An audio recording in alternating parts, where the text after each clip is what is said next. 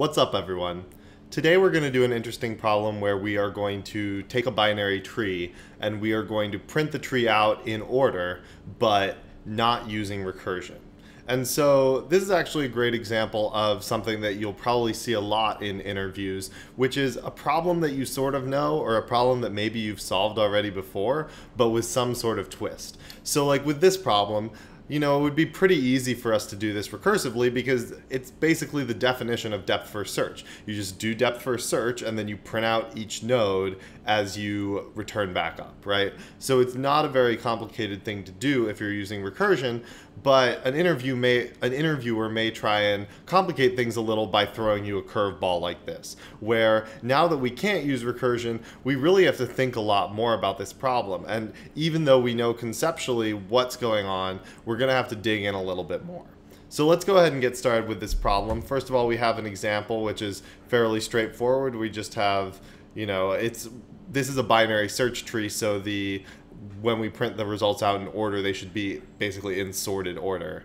And so we, get this output. Nothing super exciting about that, but that's okay. And then we might want to go into ask a few questions of our interviewer. So a couple questions that might be relevant here are is the tree balanced? I'm not sure if that's going to be necessary or not, but it may help us to think about maybe doing things in a certain way. And so in this case, we're not going to assume that the tree is balanced, so that's not really going to help us anyway, but it's worth asking.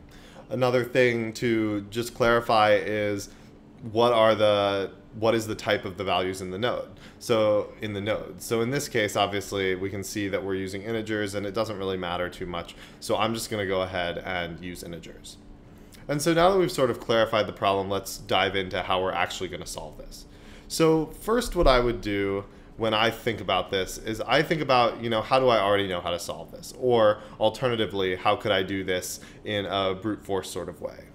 So the first thing that I know is that I know how, in this case, I would do it if I were doing it recursively, right? So if I were doing it recursively, I would basically start at this node. So I would visit this node, then I'd come down here, and then I'd come down here. So I'm going all the way left first. And I can adjust this a little bit. And then I'm going to, once I go left, I will come down and I will go to the 1, I will print it out. I will back up to the 3 and print that out. And then I'll come down to the 4. So then I'll go right. And let's imagine that there was another layer of our tree here just to help us clarify this a little better. And so this could be, we're going to end up with duplicated values because I didn't actually leave enough space here, but this is, we can assume that this is valid. It doesn't really matter too much. So once we're going to come all the way down to the left, we're going to go back up, and then our recursive algorithm will have us go right once, and then go left again. So we always go left first and then right afterwards. And we have a very easy way to deal with that because we are using our recursive stack. And so we're basically pushing stuff onto our recursive stack and then popping stuff off of our recursive stack. So what we see is basically that we, go left, and then anytime we go back up, we go up 1 to here, we print the 3 first, and then so we basically go left, print everything that's down left, then we go up, print, and then we go down to the right and print, potentially, or we go down to the right first and then see if we can go left again. So we go right and then left as far as we can go, print, and then every time before we go right, we print. So we print when we're going left, and then we print before we go right. So what we can do here is we can actually treat this similarly, and then of course this would continue down on this right-hand subtree as well. So we would go right first, so we visit this, and then we're going to come left. So we went left, we print the 6, we print the 7, and then we go right and print the 8, and that's it. So we can think about this similarly to how we would think about it recursively because we have a data structure for this. We have a stack, right? And there's a reason why they call it a recursive stack, in that it works exactly like a stack. So how can we codify what we're doing here into something that we could use as a iterative stack? And the answer is that we can easily define something that will just go left, right? It's easy for us to traverse down to the left. And as we traverse down, we can push elements onto the stack. And then when we get all the way to the bottom, when we've gone as far left as we can go, as we did here, we're going to pop our element off the stack and print it. We're going to pop this element off the stack. And then we're going to, for each element, we can check if there's a right child or not. So since this has a right child, we're going to pop this off the stack. And so basically what we have is we have a stack that's going to have the values 1, 3, 5. So we'll consider left is the front and right is the back of the stack. And then we're going to we're going to go 5, 3, 1. We're pushing those onto the stack. Now we're going to pop off 1. 1 has no children, so we can't do anything now. So we pop off 1. Then we're going to pop off and print it. Then we're going to pop off 3 and print it. But 3 has a child, right? 3 has a right-hand child, so we'll push that onto the stack. And now we want to go left again. So now we're at 4, and we're going to go left, and we go to 3, this 3 here. So we put 3 on the stack. And then there's nowhere we can go, so we pop it off and print it. We pop the 4 off and print it. And then we see that there's a right child, so we put that 4 on, and then we put it on. We can't go anywhere, so we pop it and print it. And now we're back up to 5. So we've just gone through this left subtree in order, right?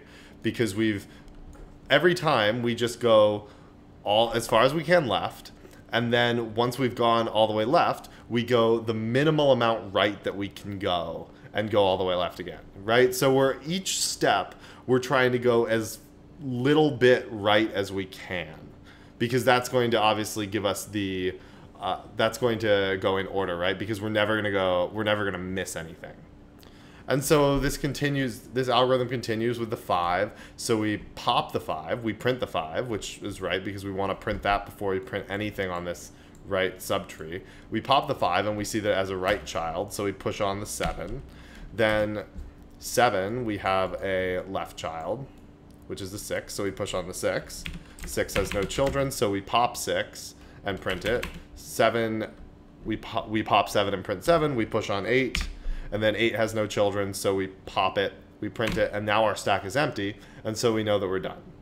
So hopefully that all made sense. It's a pretty quick explanation, but especially if you understand the recursive way of solving it, it should make sense how we're basically doing the same thing, right? We're not actually changing anything significant in the way that we're doing it. We're just doing our stack explicitly as opposed to doing it through recursion. So let's go ahead and code this up. So we're going to need our node class. So we'll define our node. And this will just have a left child and a right child and a value. So left, node right, and this is going to be an integer value. And so now we'll define our iterative function. So I'm just going to call this traverse. I'll do, it's going to be void because we're just going to print out everything. We're not actually going to return anything. Although we could, if we wanted to instead, we could add all of these elements to a list, for example. So we'll say private static void, I'll call it traverse. And it's going to take in a node n. So first what we need to do, obviously, is we're going to initialize our stack. So I'll create a stack of nodes. I'll just call it S. And now what I'm actually going to do is I'm going to create a separate method that is just going to take in the stack and a node, and then it's going to add all of the leftmost path. It's just going to iterate. It's going to find as many left children as it can and add all those to the stack. Because we're basically going to end up doing that again and again, right? Because if you think about how we were doing this, we're going to start with 5. We're going to add the left path. Then we're going to pop up 1. We'll go right and then add the left path. In this case, I got rid of it, but we had this whatever here. 3, 4. So we're going to go up 1, we're going to go right, but then we're going to add the left path. And if there was more, we would continue all the way down. And then we go up, we go right. There's no children here, so we go all the way back up. And then we go right, because we've already gone left. And then we add the entire left path, and then we go right again. So basically what I'm going to do is just add a method that's going to start at a node, and as long as the node.left is not equal to null, it's going to continue adding those left nodes to the stack. And it's just going to make it a little bit easier because we're going to be calling this in multiple places.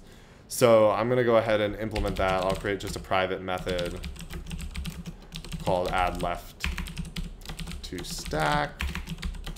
It's going to take in a stack of nodes, and it's going to take in a node. And the idea is just going to be here that I'll say while n is not null, then we're going to push n onto the stack. So s.push n, and then n equals n.left. So you could do this slightly differently, but basically what I'm saying is that, you know, every time n is not null, it's going to get pushed onto the stack, and so eventually n.left is going to be equal to null, so that's going to make n null, and then we're going to break out of this. And I don't need to return anything because we're modifying the stack in place. So now that we have that, we can go ahead and call that in here. So the first thing that we're going to do to start our function off is we want to add that entire left path to basically populate the initial state of our stack and get the top of the stack to be the very first thing we want to print. So we can just do add left to stack, and we'll call it with stack and node n. And now we are going to just loop until our stack is empty. So we're going to want to continue until we've popped everything off, because we're not going to print anything until we pop it. And so as long as the stack has elements in it, we know that there are elements that still need to be printed out. And so we'll do while not s.is empty.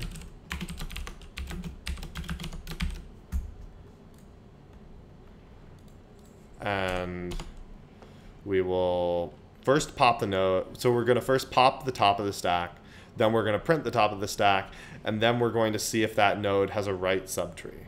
And if it has a right subtree, we're going to add the leftmost path of that subtree. Right? So we're going to say node cur equals s.pop, and then just system.out.print cur.value. And then all we have to do is check the right. So if cur.right is not equal to null, then all we want to do is add cur.right and its entire left path to the tree. And so because of how we implemented add left to stack, it adds the existing node as well as all the children. So all we have to do here is just call add left to stack s and cur.right. And that's our entire code. So it's not very complicated. It's not that much more complicated than the recursive code. The recursive code is nice because it handles all of the stack and everything for you. So it's just a little bit simpler, and certainly is probably a better way to solve this. But with this restriction, the code doesn't actually end up being that complicated. So, and this should actually be public because this is our method. So, and I guess, you know, node should probably be public too, because you're going to have to pass in a node to run your traverse function. So let's go ahead and test this. We can just test it with our example here. So I'm gonna bring this down here, and we will go ahead and create our stack. So I'll just say s equals this. And that's the only thing that we really need to keep track of. I guess we can keep track of n as well, but it's not super important. So we'll say, so we'll start n equals 5, stack equals new stack. So we instantiate our stack, and then we say add left to stack s and n. So n is still equal to 5, and we pass this into here. So n is not null, and therefore we push 5 onto our stack, and then say n equals n dot left, which is 3. So we push 3 onto our stack, and then n.left is 1, so we push 1 onto the stack. Now we come to our while loop. S is not empty, so cur is going to be equal to, let's see, cur is equal to s.pop, so cur is equal to 1. We print out 1, so I'm not gonna add the new lines here, but you can see what I'm trying to do. So we print out 1, and then we say if cur.right is not equal to null, then do this, but it is null, so we don't do anything. Now we pop the next item, which is the 3, and we print the 3, and then we say if cur.right is not null, and cur.right is not null, then add left to stack of cur.right. So we're going to add left to stack of, we're going to call this on S, and n in this case is going to be 4. So 4 is not null, we push that onto the stack, and then n.left is null, so we're going to break out of that loop and come back to here. Now we're going to we're going to say the stack is not empty. Cur is going to be equal to 4, which we're going to pop off the stack. We print 4. And then we're going to say, does it have any right children? No, it doesn't. So we continue. We pop 5 off the stack. And our stack was not empty at the beginning of this loop. It is empty right at this moment, but we're going to add more stuff to it before we get to the end of the loop. So cur is going to be equal to 5. We print 5. And now 5 does have right children, so we're going to call add left to stack of stack and node 7, right? Because that's going to be the right child. And so we're going to add the left. We're going to push 7 onto the stack, and then we're going to push 6 onto the stack, and then we're going to get null. We pop 6, print it, and it has no children, so we continue. We pop 7, we print it, and then we notice that the 7 does have a child, so we do n is equal to 8. We come down here, we add n to our stack, which is 8, and then there's nothing else. So we finally loop back to here. Our stack is not empty. We pop 8, we print 8. 8 has no children, so we don't do anything, and then we come back to here and our stack is empty. So we've printed out everything in order.